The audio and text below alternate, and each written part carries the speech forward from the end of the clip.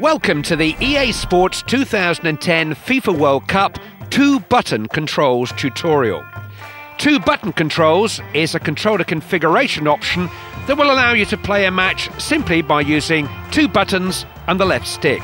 You can select it by scrolling through the different presets in the controller configuration screen. Now let's get on the field and show you how it works.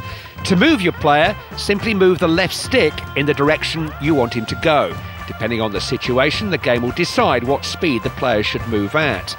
If you ever want to force your player to sprint, you can do so by pressing and holding the R2 button. Similarly, when defending, you can make your player jockey by pressing and holding the L2 button, or do running jockey by pressing and holding the R2 button and L2 button. To pass the ball to a teammate, press the X button. The game will analyse the situation and decide if it should be a ground pass or a through ball into space. If you want to play a lob pass, you can hold down the button longer. Powering up more than 80% of the power bar will play a lob pass to a teammate or a lofted through ball into space. In order to shoot, press the circle button.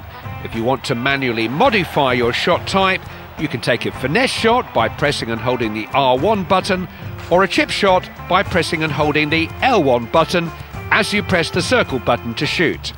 Note that depending on the situation, you can still get all these different shot types without having to manually trigger them. To press the ball possessor and attempt a standing tackle, simply press and hold the X button. You can also try and take the ball from your opponent by performing a slide tackle.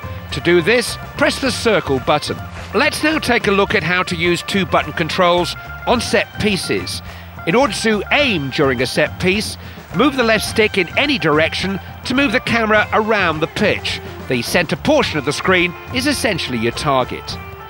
During a deep free kick opportunity, you can choose to play a ground pass to a teammate by pressing the X button, or a lob pass further down the field by holding the button down and powering up more than 80%. To take a shot during a free kick, press the circle button.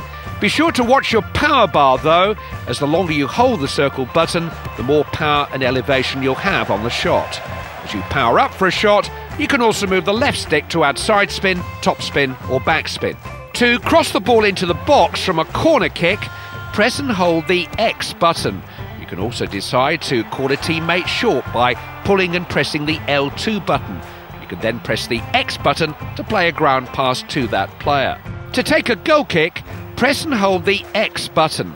Powering up more will result in a high punt down the field. To take a throw-in, aim by moving the thrower with the left stick. Once you're ready to throw it, press the X button.